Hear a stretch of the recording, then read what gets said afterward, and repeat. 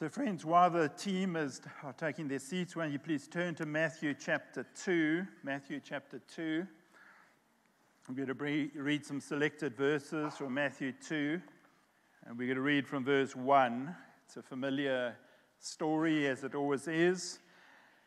And we're going to just read the story of the Magi and the escape to Egypt. So after Jesus was born in Bethlehem in Judea during the time of King Herod, Magi from the east came to Jerusalem and asked, "Where is the one who has been born King of the Jews? We saw his star when it rose and have come to worship him." When King Herod heard this, he was disturbed, and all Jerusalem with him. When he had called together all the people's chief priests and teachers of the law, he asked them where the Messiah was to be born. "In Bethlehem in Judea," they replied, "for this is what the prophet has written. But you, Bethlehem, in the land of Judah, are by no means least among the rulers of Judah. For out of you will come a ruler who will shepherd my people Israel." Then Herod called the Magi secretly and found out from them the exact time the star had appeared. He sent them to Bethlehem and said, "Go and search carefully for the child. As soon as you find him, report to me so that I too may go and worship him."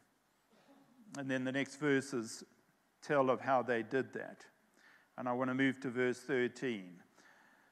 When they had gone, the angel of the Lord appeared to Joseph in a dream. "Get up," he said, "take the child and his mother and escape to Egypt. Stay there until I tell you, for Herod is going to search for the child to kill him."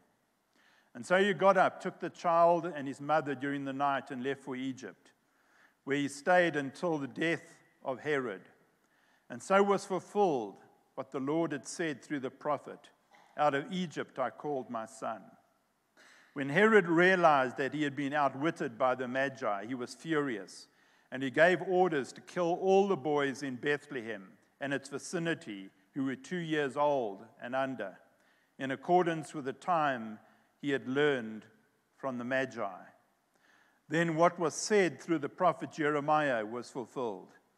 "A voice is heard in Ramah, weeping and great mourning, Rachel weeping for her children and refusing to be comforted because they are no more." Just so far, may God bless his word to us. Amen. Let us bow in a moment of prayer, shall we? Lord, we just thank you for this blessed day, this day that we can celebrate your birth.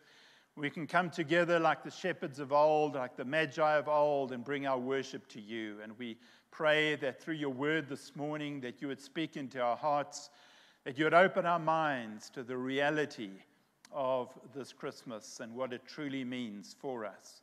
And so bless your word in our hearts, we ask in Jesus' name. Amen. Amen? You all there? Because it's like I can hardly hear a murmur from up here.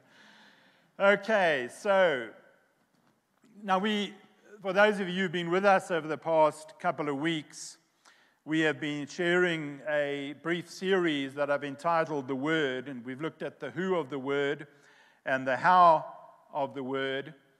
And today we are really going to be focusing on the why of the Word, and I've simply entitled this the real version of Christmas. And I've asked the question, what would the Christmas story be with no stable, with no manger, no Joseph, no Mary, no Bethlehem, no shepherds, no angels, no star, no wise men, no baby? It would really be the account that John gives of the Christmas story that we've been looking at over these last 2 weeks, from John 1 to 14. That in the beginning was the Word, and the Word was with God, and the Word was God, and the Word became flesh and dwelt among us. As I've also said, I understand that many of these elements that I've mentioned that make up the Christmas story are very charming and sentimental, but they are really those that stand in stark contrast to the ugliness and the messiness that we see in the real world as we approach the end of another year. And maybe for this year, it has been really messy. Maybe there's been sickness. Maybe there's been bereavement, pain, guilt, financial difficulty, divorce, bad choices, regrets, depression, loneliness, and so many other things, so many unfulfilled expectations. But it turns out the most unsentimental version of the Christmas story is actually found in the Bible itself. And over the past 2 weeks, we've seen that it is found in John's Gospel, but it's also found in other parts of the Gospels, but that it rarely gets any mention at this time of year. We tend to stay away from some of these details that writers like Matthew certainly didn't stay away from. And I want to look at some of these details. And as we do, we're going to answer the question, why would the Bible include these elements of pain and sorrow and anguish? What did it mean for the characters in the story? And what does it mean for you and for me? And we're going to be looking at Matthew 2, and we read some of the verses a moment ago. And this is the way Matthew begins this part of the Christmas story. He begins after Jesus was born in Bethlehem in Judea during the time of King Herod. The key phrase there is during the time of King Herod. That's not just a calendar statement. Jesus is born at a time when Herod had been given the title King of the Jews by the Roman Senate, who had appointed him as such on the recommendation of Mark Antony. He wasn't the rightful king of Judah. He wasn't in the Davidic line, as we know Jesus was from Matthew chapter 1. He was, in fact, an incredibly cruel and wicked man. He had been married to 10, some say 11 wives. He became suspicious of the only one he ever loved. Her name was Miriam. And so, because of some petty jealousy, what did he do? He had her executed. And then he had her mother executed. And then he had his own 2 sons executed. He also had all his predecessors who were still alive murdered. He literally taxed the poor in Israel into homelessness. And that's part of why there was so much rebellion in the day. Herod was not a true Jew. He was an Edomite, which was a descendant of Esau. And you'll remember the story in Genesis 25, that right before these 2 brothers were born, Jacob and Esau, they were already fighting in the womb of their mother. There was a great battle that has gone down through the ages, that even began before these 2 brothers were born, Jacob and Esau. This great king, Herod, so-called, was a descendant of Esau. Now, in the light of this today, we have in the birth of Christ to a nation which was ruled by a wicked half-Jew who descended from Esau, none other than the great universal struggle that has always existed in this universe. The struggle between the spiritual and the carnal, the struggle between the worldly and the godly, the struggle, as it were, between God and the devil. Herod was the one who built the great temple in Jerusalem. He was known as Herod the great builder of cities. But he had placed on the temple a golden eagle. This was considered a pagan symbol, deeply offensive to many in Israel. And so a group of people snuck in the night and tore the golden eagle down. And Herod had all the suspects rounded up. He had them all executed. And those that he thought were ringleaders, he burned alive at the stake. History records that he died a horrible death. He was in such agony that he actually tried to commit suicide 5 days before he actually died. A guard stopped him. There was a lot of noise and confusion throughout the palace at that time. Another son of his, who was now the crown prince, had been told that his father Herod had died, and so he immediately sought to assume power. The problem was Herod was still not dead. And when he heard about this, on his deathbed, he had his son executed. I'm not making this up. He died 5 days later. He knew that because of the nature of his reign, no one would shed too many tears over his death. So what he actually did is he left instructions in his will that scores of prominent Israelites were to be rounded up and executed on the day he died, because he wanted there to be weeping in the streets on the day that he died. Josephus, the Roman historian, wrote, and I quote, "Herod never stopped avenging and punishing every day those who chose to party to his enemies." What a time to be born. Jesus was born in the time of this evil, wicked King Herod. This account not only shows us a microcosm of Judaism in the contemporary day in which Jesus was born, but it shows us a microcosm of the whole of the Christian era.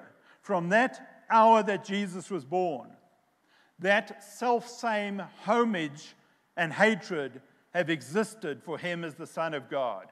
It's no different today. And we might rightly ask the question today that the wise men asked back then: where is the king? Where is he in the eyes of nations and states, in the eyes of politicians and presidents and rulers? And whilst there is still a remnant of people like us, like the Magi, who come and bring homage to Jesus at this time, the fact of the matter, friends, is that there are countless others out there who still reject him, even as they rejected him at his birth.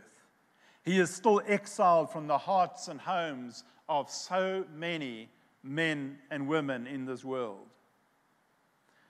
Proverbs 21, 1-2 says, "In the Lord's hand, the king's heart is a stream of water that he channels toward all who please him.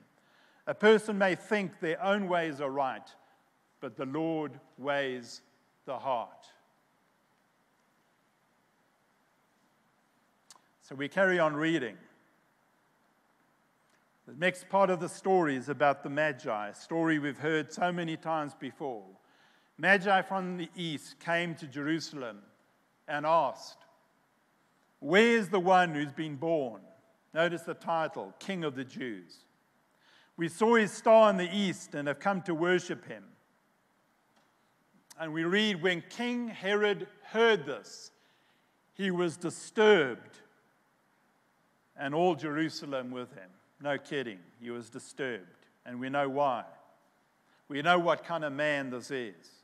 And when Herod is disturbed, everyone is disturbed. Herod wanted to make sure this potential rival would be eliminated. But he's thwarted in his attempts to find out precisely which baby boy born in Bethlehem was born King of the Jews. Meanwhile, while this is going on, in the midst of all of it, an angel comes to Joseph and says to him, "Get up, take your child and his mother, and escape to Egypt, for Herod is going to search for the child to kill him." Now think about how this first Christmas was for Joseph. He had already lost his integrity, his reputation as a righteous man, because he was marrying a woman who everybody knew was already pregnant. And Joseph is now being told that he's about to lose a lot more than that. God tells him, Joseph, you'll lose your home. You'll lose your job, your people, your country. You're going to have to take your wife and small child who's dependent on you and live as a refugee, a fugitive in a hostile country. And yet we know that all the time, and this is important, we know what God was up to. He was up to something in Joseph's life. He was up to something in this family's life. And maybe you've been questioning some of the things that have happened in your life recently. Then this unsentimental version of Christ's birth is a reminder that if you are his child, he is never far from you.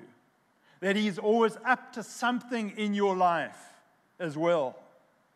And Joseph would one day understand precisely why God intervened, why God sent him to Egypt. God's purpose was unraveling in his life and in the life of his son. And God's purpose is unraveling in your life, even if at the time you do not understand it. And so we continue to read. When Herod realized that he had been outwitted by the Magi, he was furious. And he gave orders to kill all the boys in Bethlehem and its vicinity who were 2 years old and under. Then what was said through the prophet Jeremiah was fulfilled. A voice is heard in Ramah, weeping in great mourning, Rachel weeping for her children and refusing to be comforted because they are no more. Herod is merciless, sends soldiers into Bethlehem to break into every home. We sing Christmas carols like, "O little town of Bethlehem, how still we see thee lie." Friends, Bethlehem was anything but still when Herod came for Jesus. This part of the story that became known as the slaughter of the innocents.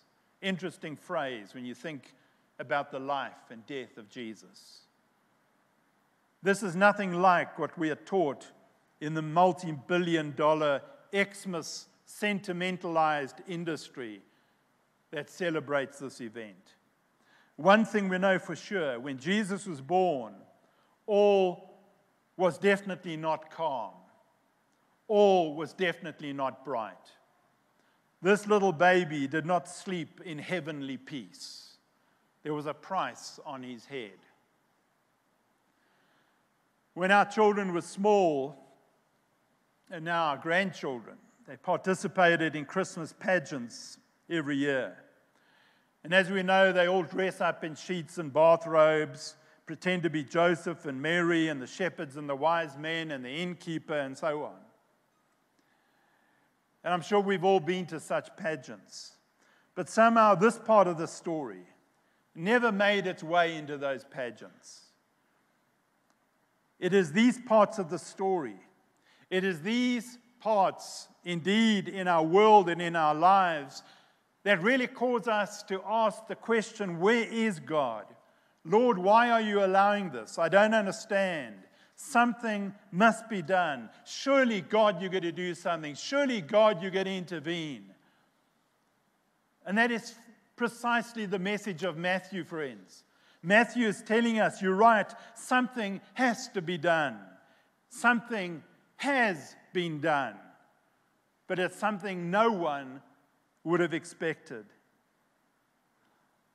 And maybe as you come here this morning, you know all about pain and suffering. Maybe you've experienced a loss that has left you vulnerable and broken. Maybe there'll be an empty chair around your table this year that has never been empty before, and it's breaking your heart. Maybe it's a child who's run away from you or from God, and your heart is grieving for him or her.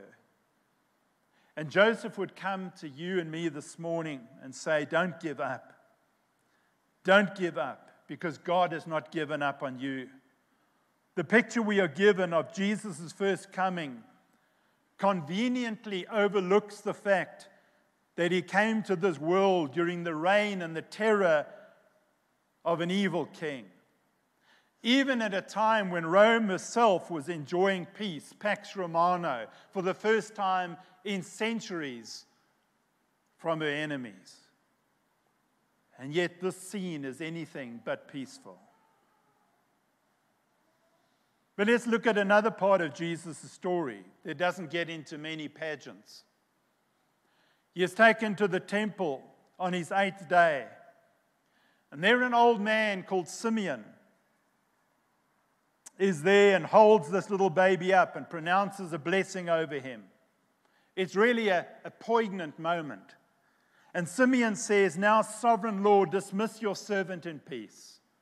I have seen the salvation I've been waiting for. I've held him in my arms. I can die a happy man." And of course, Mary and Joseph are basking in this blessing. And he blesses them, and we're told they marvel at what he says. But then he has one more thing to say. And he turns to Mary, and he looks her in the eyes, and he says, just imagine hearing these words. If you're Mary, the mother of Jesus, this child is destined to cause the falling and rising of many in Israel, and to be a sign that will be spoken against, so that the thoughts of many hearts will be revealed, and a sword will pierce your own soul too. What odd words. What did this mean to her? Imagine receiving a card of congratulations for the birth of your son, with a cute little picture of the baby on the front of the card.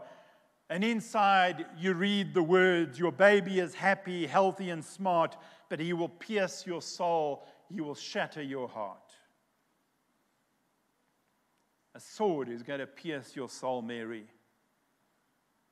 And we all know that it did. And every time it was Jesus' birthday, can you imagine? Mary remembering the birthdays of countless other families in Bethlehem who would never celebrate their son's birth because of the slaughter of the innocents, because of Jesus. I've often wondered how Jesus felt about that when he grew up and learned what had happened, knowing that had his life been offered, had his life been given, it might have saved so many other babies at that time. But you see, this was not the right time. It was not the Kairos time. His life would be given to save far more than just those children in Bethlehem and its vicinity in Herod's day. He began his life as he would end it, with someone in power wanting him dead. Now, another thing I want to bring to your attention. We sang about it early on this morning. How often at Christmas do we hear all the titles and wonderful names of Jesus? Emmanuel, Messiah, Son of Man, Son of God, Lion of Judah, Rose of Sharon, and so on. But there's one biblical title you seldom see highlighted, except by Matthew, starting in verse 8. Make a careful search for the child, the place where the child was. They saw the child with his mother. Take the child and escape to Egypt. And so you got up and took the child. Take the child and go to the land of Israel. And so you got up and took the child. In his references to the child, we have so many references in this one or two verses. Why? Because in the ancient world, they were not particularly sentimental about children. The odds, in fact, of a child growing up to adulthood were not great. To be a child was to be dependent, to be defenseless, to be fragile, to be vulnerable. And yet this was the child who would save his people from their sins. But he's not saving anybody now. Jesus is God made utterly vulnerable. Jesus is God rendered completely defenseless. Jesus is God exposed to all the evil that the world could offer, that it might do its worst to him. And his only response would be to suffer. And as we saw last week when we looked at the how of the word, Jesus made himself vulnerable. God made himself vulnerable coming into the world as a child, as a baby. And friends, if this Christmas you feel vulnerable, if you feel weak, if you feel helpless, if you feel at the end of your tether, if you don't feel like you have enough strength in you to make life look like the sentimental pictures of Jesus born in a manger and all these other symbols that make Christmas into such a charming and sentimental event, then remember again that Jesus has been there. And later in his life, as he grew up, and when you think about it in the light of his own life, it becomes far more remarkable when he said these words, "I tell you the truth. Unless you change and become like little children, you will never enter the kingdom of heaven." And that's the message to us, friends. Unless you change and become like little children, you will never enter the kingdom of heaven. Unless you become vulnerable, unless you become dependent, you will never enter the kingdom of heaven. Jesus changed and became a child. God is at work in real deep ways in Bethlehem, in Israel, in Egypt, in your life, in mine. This is part of Matthew's wonderful, dark, deep story. Part of what he wants us to know is that no trial, no expression of evil goes on forever. Listen now. So in verse 19 of Matthew 2, the next season of Jesus' life is introduced with this phrase, after Herod died. The chapter begins during the time of King Herod, but then later it says, after Herod died. In fact, Matthew mentions the fact that Herod is dead 3 times in chapter 2 alone. So what does Matthew want us to know? Herod is dead, he says. It's over. Think about it. Herod could have been one like John the Baptist, welcoming and proclaiming Jesus as the King of Kings born into this world. That is what we might have expected, since he was, after all, half Jewish. He was the builder of the temple. He was the defender of Jerusalem. And yet he didn't. The Magi, on the other hand, who were pagan astrologers from a distant eastern land, are the very ones you would not expect to worship Jesus, and yet they do. They travel thousands of miles to find this one born King of the Jews. And Matthew wants us to see this picture, these 2 pictures as it were.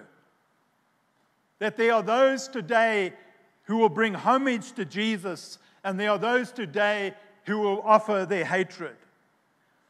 Yet at the end of the day, Matthew also wants us to know that Herod the Great, with his crown, with his wealth, with his pomp, with his power, with his glory, that Herod is dead.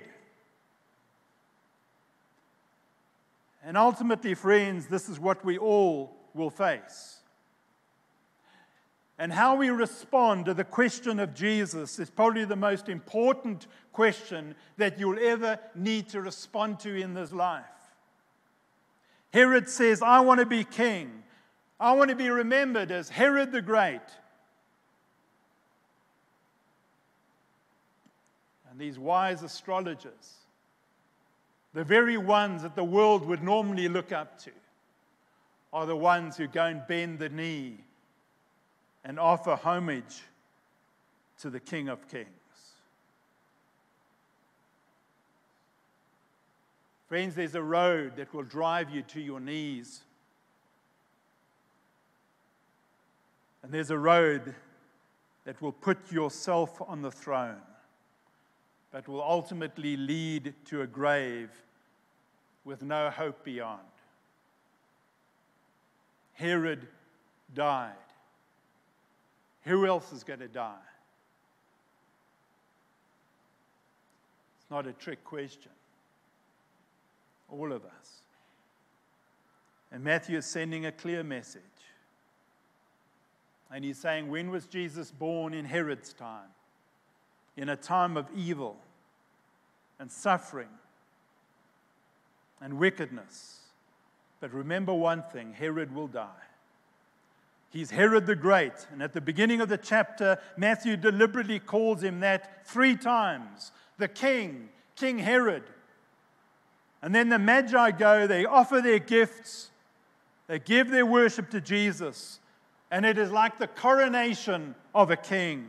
And now we discover who the real king is, and who the real king has been all the time. And it's from that point onwards in Matthew's story, go and look at it. Matthew never calls Herod king again. There's a new king in town. There's a new king who's come into the world. In the last week, we've been reading Dr. Zeus stories to the children. And I remember John Ortberg sharing an illustration from one of his books called Yertle the Turtle. It's about a little pond of turtles that is ruled, or so he thinks, by Yertle. And one day he decides that his kingdom needs extending, like all kings. And he comes up with this little rhyme, Dr. Zeus' style. I'm king, he said, of all that I see, but I don't see enough. That's the trouble with me. And it came to pass, there went out a decree from Yertle the turtle, that all the turtles should be stacked up to be his throne, to extend his power and his glory. The king lifts his finger and the whole pond scrambles to obey. First dozens, then hundreds of turtles, and he could see for miles. I'm Yertle the turtle, oh marvelous me, for I am the ruler of all that I see. Yertle Augustus. And he thought his throne was as secure as a throne could be. But in the end, it turns out to be like a Tower of Babel. And we carry on reading, for the turtle on the bottom did a plain little thing. He burped. And that burp shook the throne of the king. And today the great Yertle, that marvelous he, is the king of the mud. That's all he can see. You see, friends, Jesus said, whoever exalts himself will be humbled, and whoever humbles himself will be exalted. Even if you're Yertle Augustus, even if you're Yertle VIP, MVP, PhD, CEO, you're just one little burp from disaster. And so let me ask you, as we bring this to a close, whose kingdom are you building? Are you like Herod, trying to build your own kingdom over which you can have control? And maybe today for you will be that little burp that wakes you up to reality, wakes you up to who the real king ought to be of your life. And I want to close with a quote from one of my favorite authors, Brennan Manning. I'm not sure if you can really see it up there, it's quite small, but listen to this. I think these words are so profound. God is in charge. He uses all the cacophony of human frenzy. He laughs at our plans, silently, unobtrusively, unseen, unheard. He works out purposes that shake and rattle and roll and turn our world upside down and inside out. We build our little kingdoms and call other people to come and look at them and see them and go, wow. And then they crumble into dust, and God uses the rubble of human disaster to build a kingdom of redeemed beauty and unimagined splendor. God is in charge. He is so in charge that he can use evil kings. In fact, he is so in charge that he can use evil kings even without their knowing it. And the foundation on which he is building his redeemed world is lying in a manger in Bethlehem. It's not about me. It's not about you. It's Jesus. A few weeks back, somebody asked me, "What are you doing this Christmas?" And I told them that we probably wouldn't be celebrating Christmas because children are immigrating today, as you know, and we'll be heading off to the airport, and so we'll do Christmas on the 22nd, and gave them the whole rundown. But I was really tempted to say to them, when they asked, "What are you doing this Christmas?" Nothing. I can do nothing because it's already been done. You see, it's not about how you do Christmas, friends.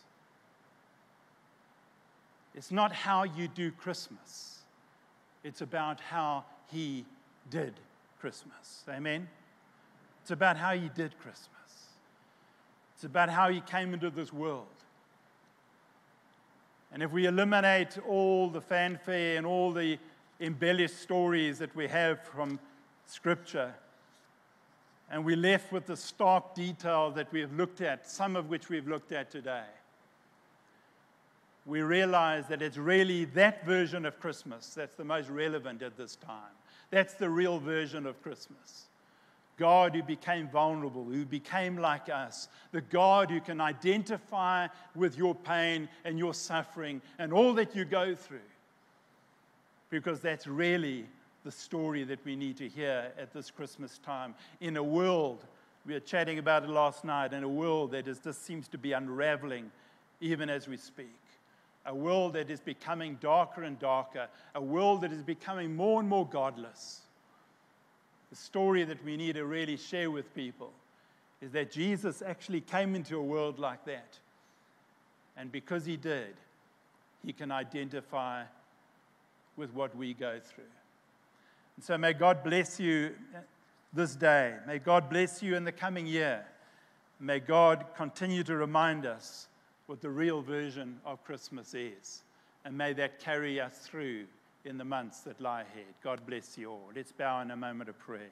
Lord, we just thank you that the real version of Christmas is sometimes lost in the story of the stable and the shepherds and the angels and the stars, in the pageants that we attend, that the real version of Christmas is still penned in Scripture, but it's an ugly story.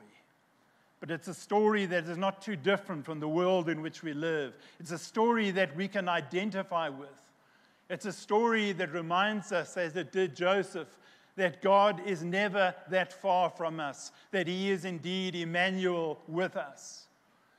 And Lord, whatever we've been through, and I know that there are many here who have been through some really hard times this year, and many of us who will go through similar hard times in the coming year, Lord, may we hold on to the truth that the very real meaning of Christmas is that you came into this world as a child and that you would suffer for our sin and that you would give us life, life in abundance. That this life is not all that there is, that there is a glorious life beyond that you came to reveal to us.